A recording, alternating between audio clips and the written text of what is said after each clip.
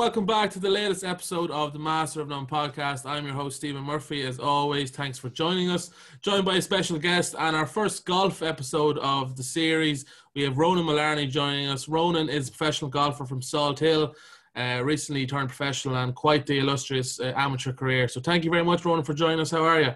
No problem. Thanks a million, Stephen. All good, all good. Good, yeah. So I think we'll start with your amateur career because you obviously the tip of your amateur career last year, I would say, was winning the Irish Amateur Close Championship in Ballybunion last year. How was that? Obviously, because you had been said before, you've been kind of pushing for that for a few years. So how was it to finally get over that hurdle? It was great, but it's so long ago now. It feels like multiple years ago. I know it was brilliant. It was brilliant. A few of the lads came down to watch. I felt like I was playing well. Coming into the week and played well down there. No, I was delighted. And what's it like? Because that's unlike some other competitions where you're playing day in, day out, but it's match play, obviously. Yeah. And in that course, in that conditions, it's not exactly, an easy 18 holes by any chance. And from your quarterfinal on, I think the most you won by was, 2 holes? And then the semi-final and the final was only 1 up. What's that like then? Is it tough? Because I'm sure it's exhausting. It's exhausting, but it's there's kind of, believe it or not, even in golf, there's so much adrenaline when you're playing that you don't feel it, but it's the next couple of days. When I finished, good night that night, the night I won, but the next couple of days, my God, I didn't do much. You really feel it then. But I suppose I've been playing, that's actually probably something I might have struggled with when I moved from boys golf to playing men's golf. It is tiring. There's a lot of golf you have to play, a lot of concentration, and even mentally to be playing the same holes again and again and again, even though you're playing someone different. But it takes a little bit of getting used to, all right. And obviously with the quarterfinals and the finals being so close, do you feel like your game gets better when it gets to those kind of tight situations, or how do you handle the mental side of that? Because obviously it's a big competition. You'd love to win, obviously 6 and 5 every day. Yeah. That would be easy. But do you enjoy that when it gets tight down to the last couple of holes? Yeah, it's a good question. No, absolutely. It's not easy, but I've realized it's so much tougher watching than playing. There's been a few times. I remember one year, I was on the scholarship in Mathhew and they entered the senior cup team, but so I couldn't play with Galway. And I went and watched the Galway lads, and I travelled with them, and Jesus, it is hard. It's really hard to watch. But no, I think one thing I'd say to myself that is it's kind of why you practice. It's a good thing that you're really nervous. So if I wasn't nervous, there'd be a problem. And I'd say I would have struggled with that at the start. I suppose most people would have, but how would you say, you nearly become used to it. The better you play, the more you're exposed to it. So you kind of just learn to play with it. Yeah, because we all hear the people or the professional golfers say, "Look at you stick to your routine, you try not to think about it." But that's obviously easier said than done. Like I play golf, and I've in my head, if I'm trying to beat my mate, which means absolutely nothing. There's no money on the line. There's no title on the line. I get nervous over a tee shot, which is so silly because, again, like I said, it's not important. So how do you, when you're coming down the 18th of an incredibly illustrious amateur tournament, knowing you have to either par or better, is it a case of just sticking to your routine? Yeah, absolutely. Like that is true, and you do stick to your routine 100%, but you are going to feel different. And I think one of the first things I would like.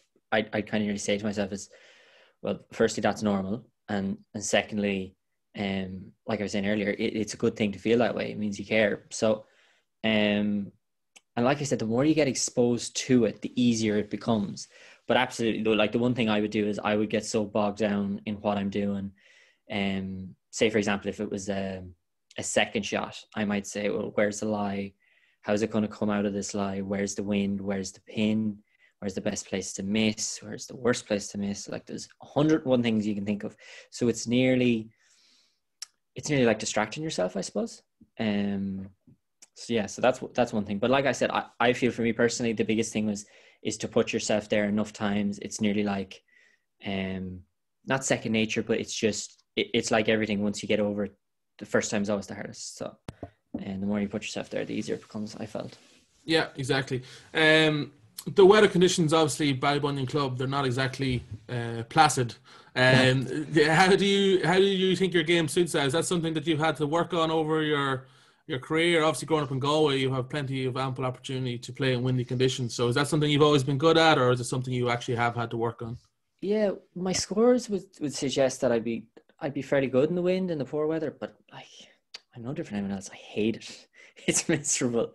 Like even today I was playing and it was freezing. Now it wasn't too bad windy wise, but like I suppose it'd be good for hanging in there, but no one enjoys it. And if they say they do, they're lying. No one enjoys playing in that. But yeah, I've always worked on flighting the ball, lower, mid, and then as I've played different courses, flighting it slightly higher, which is a shot that probably wouldn't come as naturally to me as maybe the lower shots. So, yeah, I suppose my game probably would suit that, but there's no trick to it. I suppose there is a bit of practice that you need to do to put in to get used to playing the bad weather, but yeah, it's not pretty. Yeah, well, at least you definitely in Galway recently as well. You've had plenty of opportunity to get used to it. You turned professional after that win, obviously, but you debated turning pro for a while over the last couple of years, haven't you, Ronan? Yeah. So, like, if you would have asked me anytime, probably since I was about 15 or 16, I would have loved to turn pro.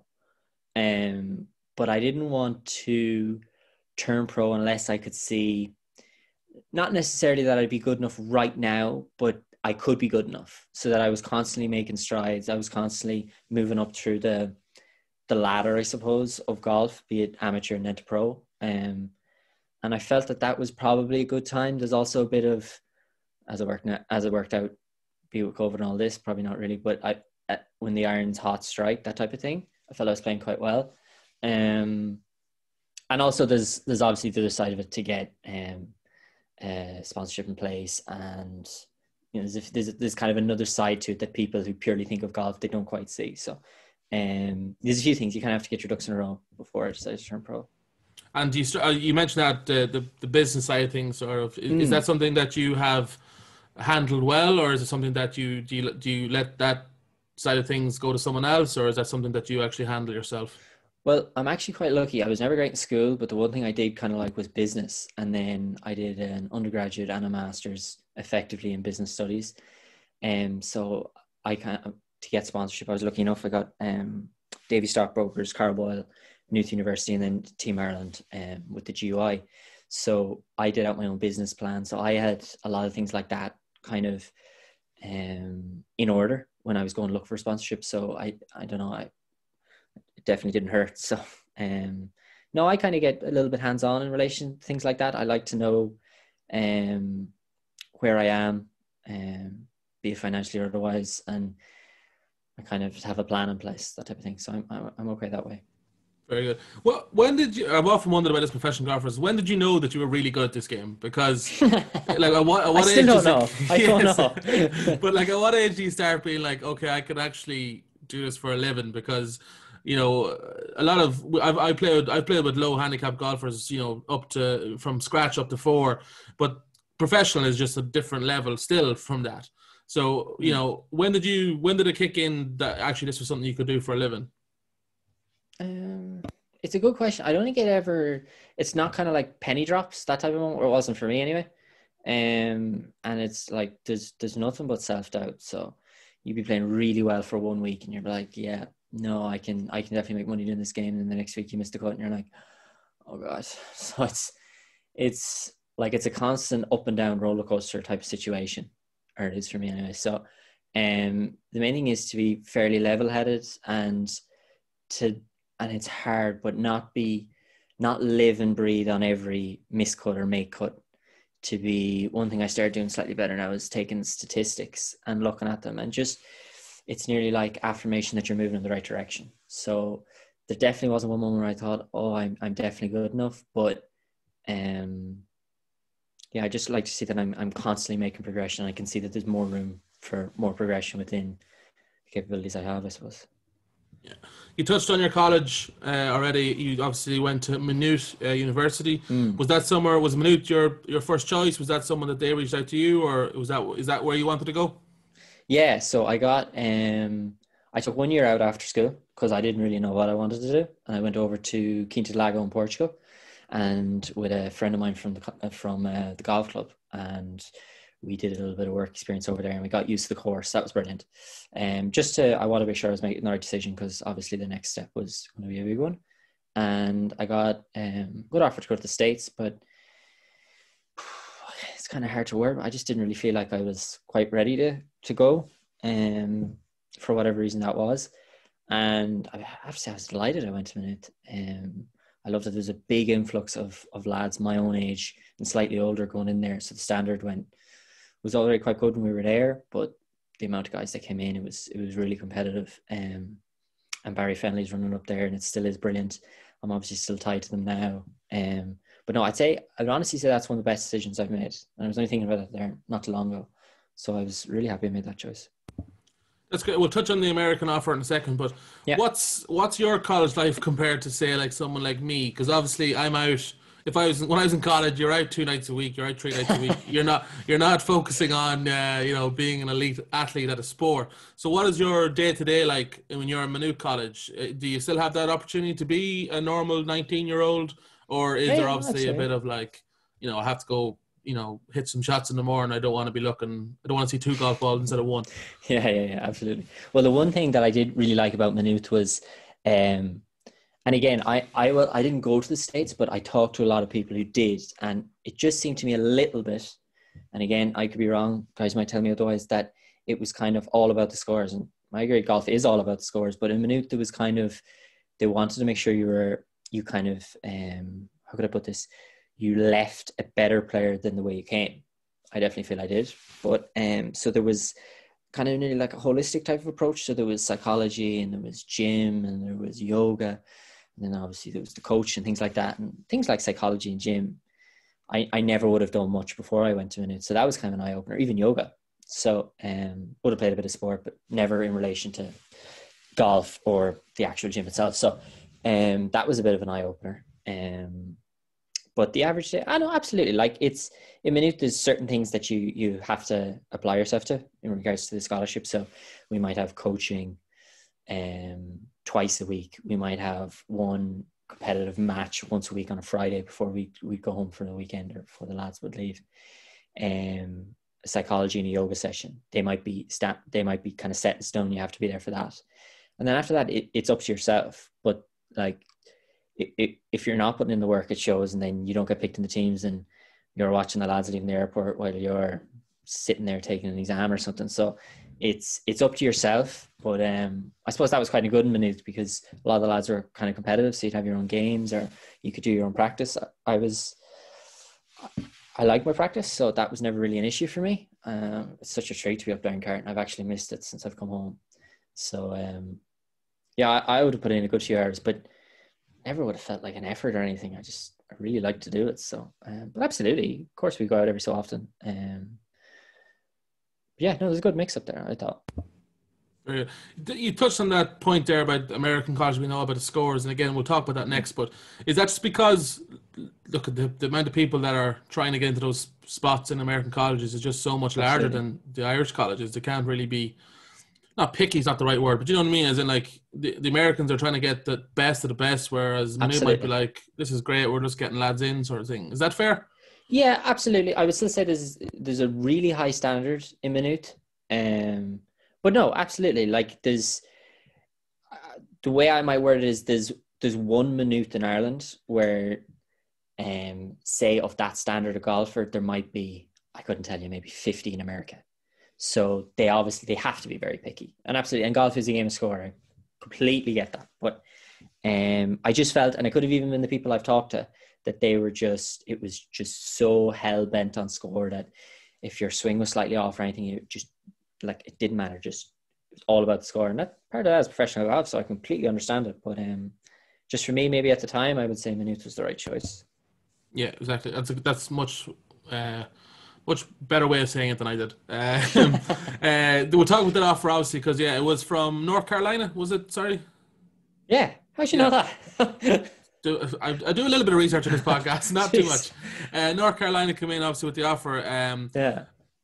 you obviously you sound like you're very at peace with the decision. You're happy you went to Maynooth instead. What was it your personal decision? Obviously, did you include your family in it, or was it down to what you wanted? Like, how long did you spend making that decision? Yeah, well, that was the time in Portugal. I was actually over there with a guy who had got an offer from the States and was going. So I got bounced a few ideas off him and how he felt about it and things like that. So it definitely wasn't made in a week, in a day, in a month. It took a long time. And that was obviously partly why I took the year out. So yeah, no, I am a peace decision. I think there'd probably be an issue if I wasn't. So yeah, I've obviously be very interested to see if I went the other way, if I went over the States, how it would all turn out. But yeah, no, it was a decision you have to take over a long time. Like you're committing to a long time. I'm almost positive if I went, I definitely wouldn't be coming back, even though it's easy to say that. But I think I just would have even been stubborn enough, even if I didn't like it, to stay there. So yeah, no, I'm happy with the decision made. You probably have more of a tan if you had went. Have you seen my hair? I don't think so. I don't think so. I don't know. I think North Carolina must be pretty nice, so you probably would have, man. You probably would have. Maybe.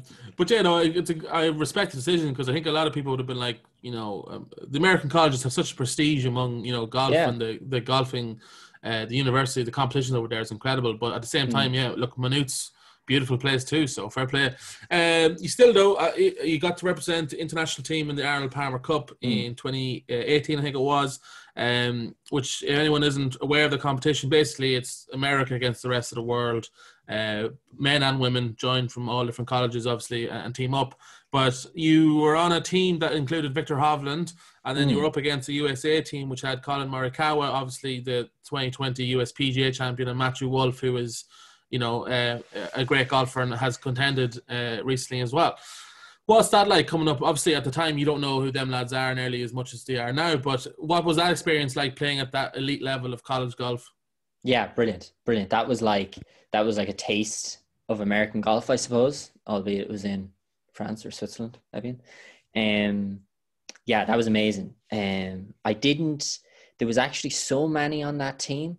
There was 12 men, 12 women on either side. So 48 participants. So like a few of the lads now would ask me, how did Mathhew hit it, or Colin? And I'd say I watched Mathhew hit a few balls just as I was passing. I was hitting a few chips and he was clipping a few balls, and he struck the ball really well. It made like a different sound when he hit it. I saw Viktor hit a couple of balls. I didn't see Colin at all. But no, it's brilliant. It's brilliant to pitch yourself against these guys. Just where do you rank? Where are they better? Where am I better? Where can I improve? How do they go about things? I'll be playing with any golfer who might be better or even worse. You can pick up something. But no, absolutely. Brilliant playing with those guys. And I got to know Viktor a little bit. He was really, really nice guy. So yeah, fair play to him. Class. Did Mathhew Wolff have the same swing as he does now with, it looks obviously insane, but it obviously produces the results. Like I'm sure that was the first time you'd seen a swing like that, especially at that level. So what's going through your head when you stumble upon that? Are you like, is this lad taking the piss, or is he actually... Well, like me and Dad would talk about it all the time. Like it's, you can take it back any way you want, but through the ball, he's as good as anyone, clearly, because of the results he's producing. So I would nearly say for him it's an advantage, because I would say to market him is a dream. So easy to be unique like that. So absolutely, it wouldn't be textbook, far from it, but he's not the first. Jimmy Brown swung something like that too. So he absolutely rips the ball. I think Jim Furyk won about $150 million swinging on a golf club. So yeah, it's not the worst, definitely. Yeah. But seeing obviously them boys progressing how they have done, does that give you incredible belief? Because obviously that week you had a mixed bag. You won one, I think, and you lost a few, but you're still at that level. So like when you see Colin Morikawa going on to win a USPGA, does that just inspire you and give you that belief that can be you? Yeah, I am. To be honest, yeah, it's a good point. It's something I haven't really thought of. I'm kind of I'm nearly so engrossed in what I'm at that I don't necessarily compare myself to anyone else, because they might be in a slightly different stage to me. Although I love to be the stage they're at now. But yeah, I suppose it does. I can't say, like I said, I've honestly looked at it that way, but absolutely. And again, I know I was somewhere close to their level at that time, but I didn't actually play against the guys, so I didn't really see them up close, compete against them, and see exactly what they're like. But yeah, I suppose so. Yeah, I suppose I could definitely look at it that way. And obviously, just the last thing on this, everyone looks at the Ryder Cup and the players always say, it's the best thing. Team golf is just the best form of golf. Is there that similar bond when you're on the team like that? Obviously, as you said, there's way more people there and you're not necessarily as connected as maybe the lads on the Ryder Cup are. But is there a team bond? Like, was it incredibly fun to play as a team? Yeah, that was the best thing I've ever played. That was incredible. That was an unbelievable experience. And yeah, surprisingly, like I would have never met 90% of them, maybe more. I knew Olivia and Chloe going over, 2 Irish girls. And I would have heard of a few of the other guys. I would have known their names, but I didn't know them from Adam, and they were just really, really good guys. Still keep in contact with a lot of them on Snapchat or Messenger or anything, different things like that. So a lot of really, really good people. So yeah, no, it's brilliant, great week. Was the USA chants annoying as they are on TV? Yeah, well, there wasn't too many of them. There wasn't too many. The crowds weren't that big. There was no ropes or anything. People looking for my autograph, far from it. Yeah, but, it wasn't Le Golf National, no? No, not quite. I have to say though, when a few of them had face paint on of USA, that kind of got me slightly more interested. If I needed to be any more interested. Yeah. No, I'm only teasing the American. I want to get on to your dad, who's obviously been an incredible, important piece of your life. He's your coach. He got you into golf and all that. But what's that relationship like? Because a professional golfer and their coach, sometimes I'm sure it can be an awkward relationship if you're not happy with what they're doing and vice versa. But then obviously in your situation, he's your father. So what is that relationship like, having your dad as your coach? Like I could sit here and give you a really fluffy answer and say, it's so good, it's so handy. It is a massive pain. There's just no 2 ways about it. It's a massive pain. Although he's good at what he does and he's helped me no end, it is endlessly frustrating. That's brilliant. But it is a massive help all the same. So there's a lot of tongue biting I have to do and stress ball work, you could say. But no, it is good. So like, even a lot of people now would ask me like, so do you go for a lesson with your dad? And it's not like, Dad, what are you doing at 12 o'clock? Can I have an hour of your time?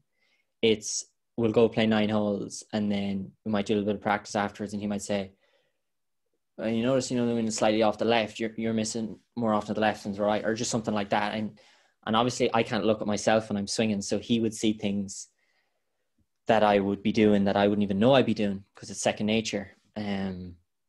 So he'd always just be making sure I know what I'm at. So I'm checking things regularly, and just different things like that. And again, he would have seen me since I first joined the club to now. So there's lots of things that he would see and trends I go on and everything.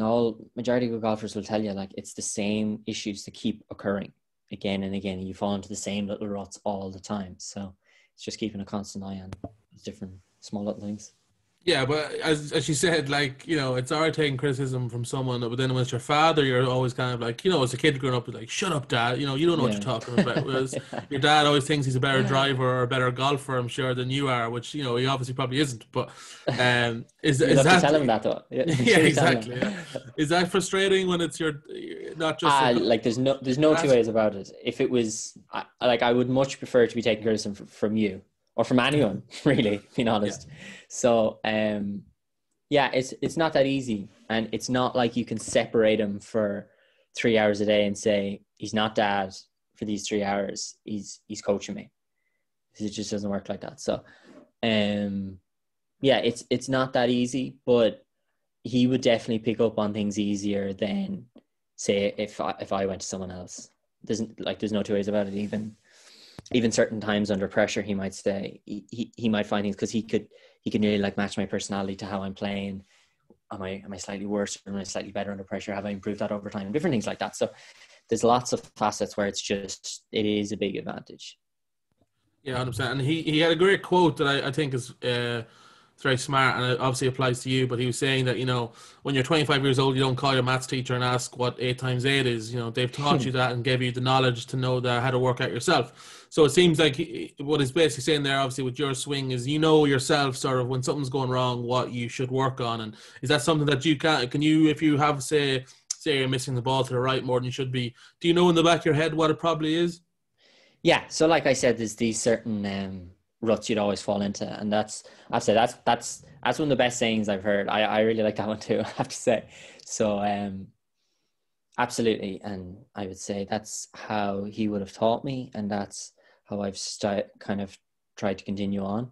That's not to say I'd know everything about the golf swing, absolutely far from it, but I'd know a lot about my own swing, and I think that's a lot more important, because I don't necessarily want to teach, I want to play. So yeah, no, that's the way I've always kind of tried to go about things, is the more I know, the better. Your dad was the first certified instructor of the golf machine. So yeah. can you give us a brief synopsis of what that is? No, that's not possible. There's no brief synopsis of that. It doesn't work like that. Just for the people listening at home, because I'm not sure myself, if I'm honest. Yeah, no problem. Well, I would say Bryson has made the golf machine kind of fashionable at the moment. The golf machine is... Now, that is a good question. How would I put this in a very small sentence? The golf machine is basically, it's golf. It's a scientific version of the golf swing.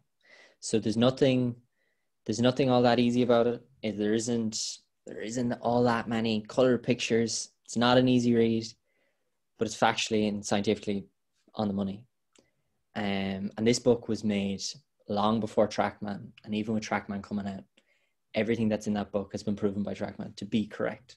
A few people argue that, I'll argue back, but it is good, and it's I've read parts of it. I should read more of it. Again, I'm so kind of focused on my own stuff that I know that book can help me, but it's more all the variations of the game. So it's it's some book. I can only imagine the time Homer Kelly spent on writing that book. Yeah, no, definitely. You touched on Bryson DeChambeau, obviously, because he has studied it. That was my next question. Obviously, Bryson DeChambeau is probably the most polarizing player that we've ever had in golf at the moment. What's your opinion on him? Because people, obviously, it seems to be either you're for him or against him. And what's your thoughts on him?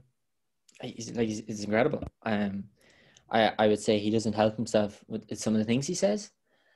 Being honest, I don't think he cares, which is fair enough too. But the work he puts in, like, he's completely devoted himself to golf, which is incredible, because I don't know if I could think of anyone else who has. Tiger, I would say, has, for the large majority. But Bryson, like if just take out the golf stuff alone, I don't know. I know very little about the gym and things like that, but I wouldn't know to put on that size and keep that size would take ferocious work. And that's on top of all his golf stuff. So he's just a workhorse for golf. And fair play to him.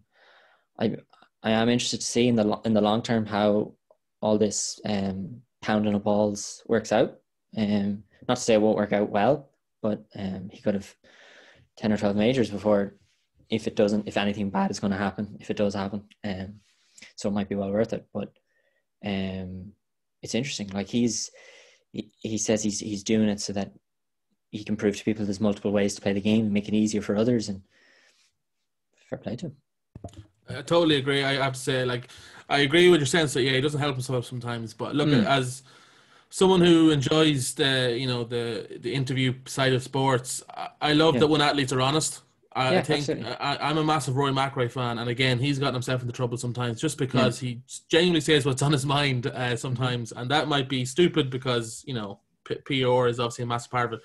But as you said before, he's changing the way people look at golf, and golf is one of those sports that needs to be shaken up sometimes. Absolutely, and he is that. But has the long distance bug bit you? Are you trying to up your swing speeds? It's always bitten me. It's bitten me probably since I was about 18. So you're always trying to hit it slightly further. But I'm never going to hit it Bryson long. So if I just concentrate on lashing it hard, I'm going to lose ground on everyone else from where I am at present. So definitely always try and work on getting a bit longer. Constantly, I was just doing it there before we talked.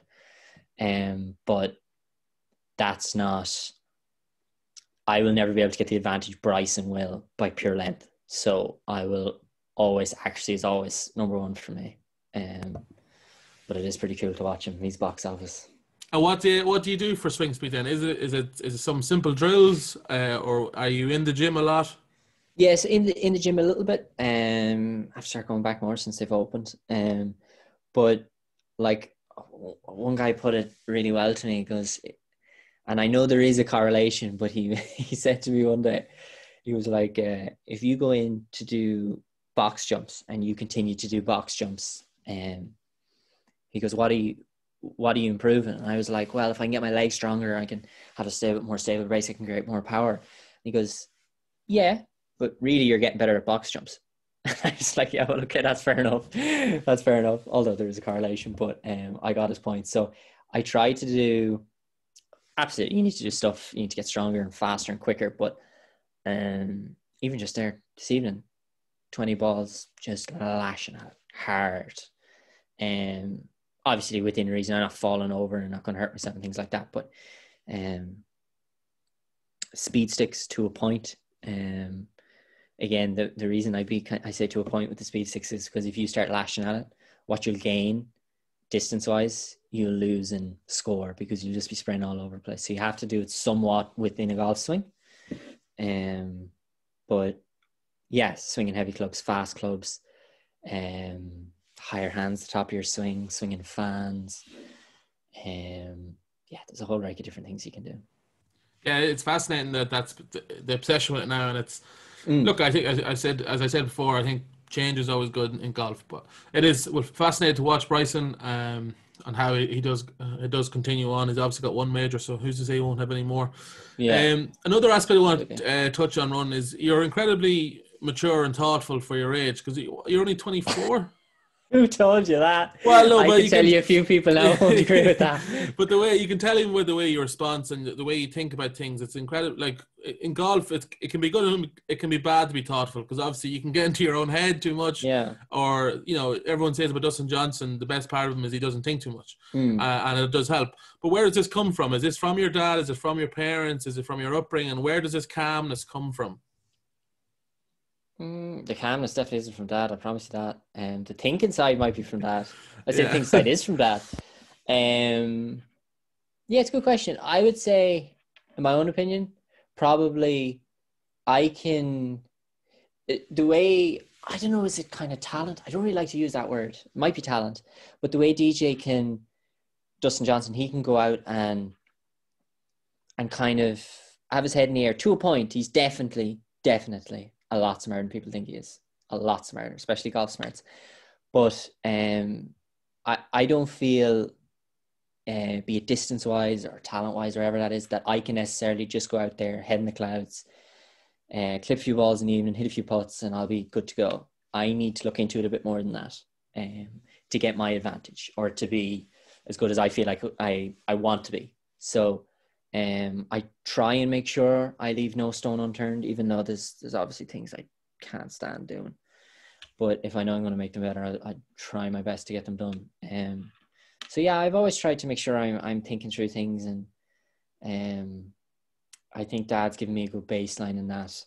He won't always be there, won't always be around, so that I've kind of a good way I kind of like describe it is it's like a sieve. You get so much information, so many different people, so many perspectives, that I have kind of a base on what works for me, what always has worked, and I can go back to that when things go wrong.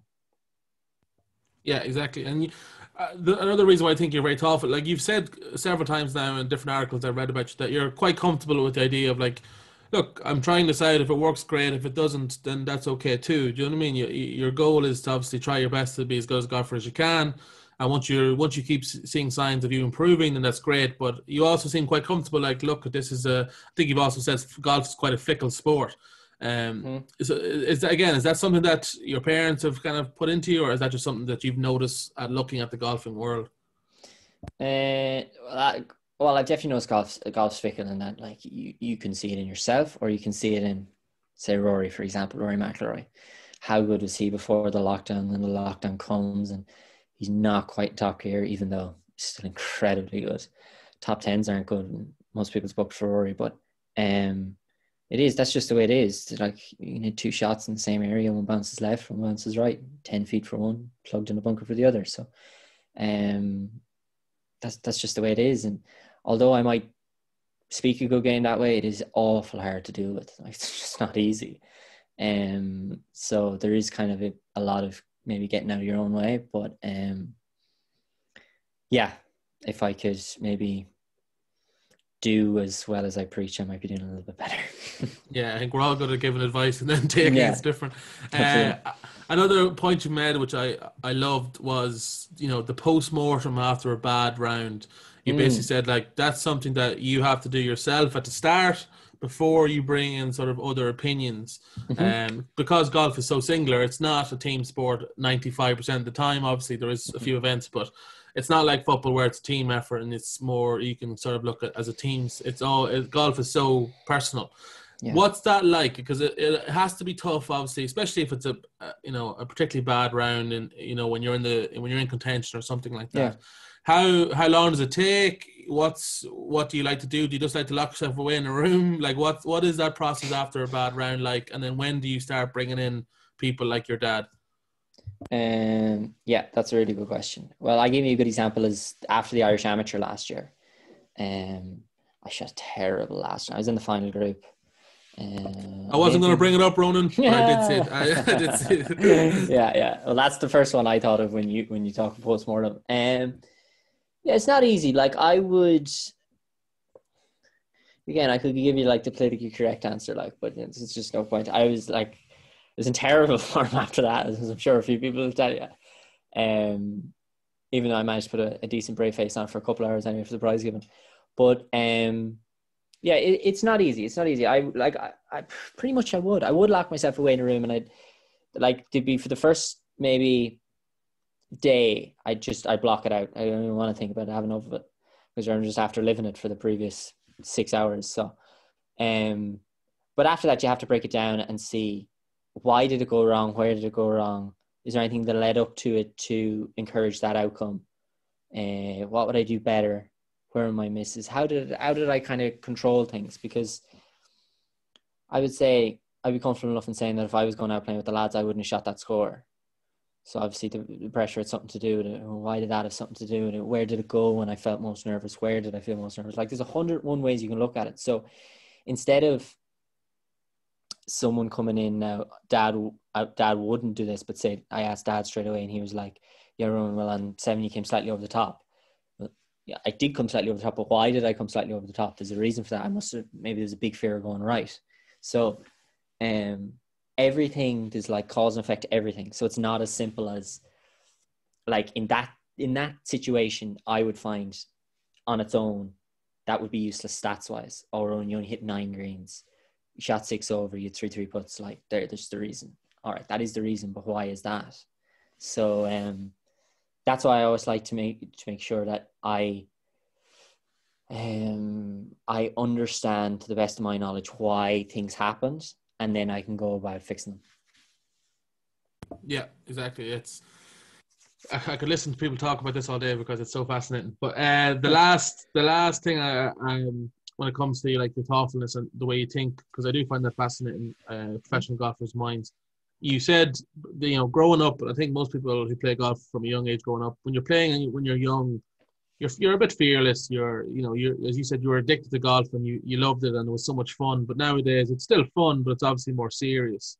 Mm-hmm. Is there a way for you to try and find that mindset of being a kid out on the golf course when competing, or is it impossible at this stage? When is it possible to block out all the seriousness, basically? That's a good question. I would say I definitely knock as much fun out of golf. That's actually something COVID taught me. I'll get back to that in a second. I would knock as much fun out of golf now, more fun out of golf now than I did when I was a child, I would say. I've always loved competing, be it anything, doesn't really matter what it is. So that was always helpful as I got better.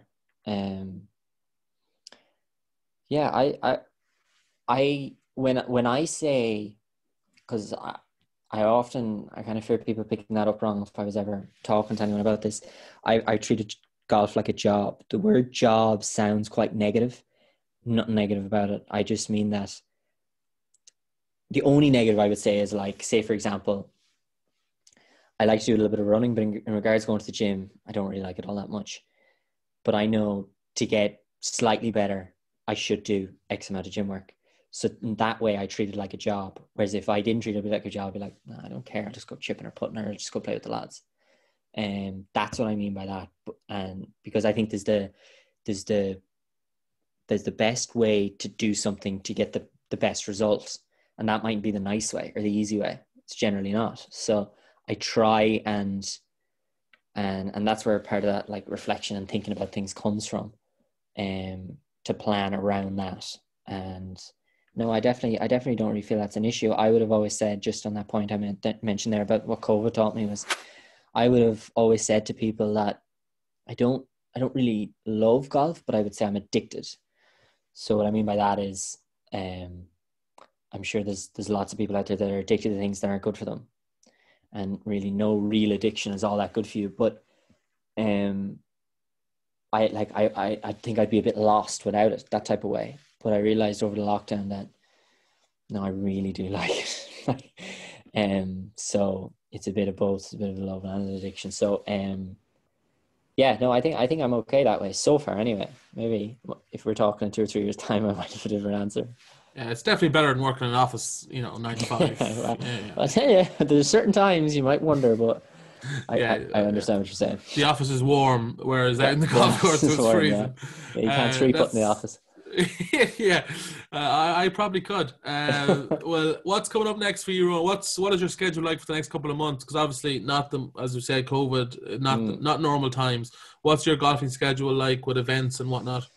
So I have a full card on the European Europro Tour next year. So I will play that from May to October.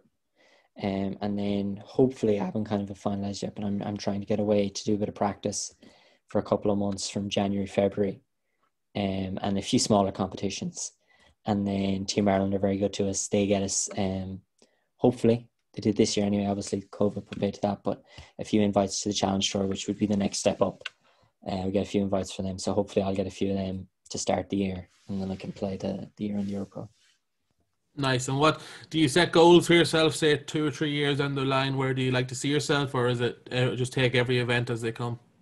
Yeah, that's one thing. I'm working with a psychologist, Anne-Marie Kenny from Mathhew. She was in Mathhew, so I continue to do work with her, and I have a phone call coming up with her to set a few goals. It's never. I would be good at setting kind of like I want to make sure I have a win this year, or I want to finish top 5. But there's kind of more important goals and more specific goals than that would equate to those bigger goals that I could probably get it a lot better at. So I suppose if we had this maybe a week later, I could tell you, but I haven't done yet. So I'll know next week. Yeah, we'll check back in next week, Ronan, just to get the updates. Yeah. Ronan, look, I've really enjoyed this. Thank you very much for giving us the half hour or so out of your time. Looking forward to following you over the next couple of months and seeing how you get on, and wishing you nothing but success. So, Ronan, appreciate your time, and we'll do it again sometime. Perfect. Thanks a million. Thanks for everything. Cheers.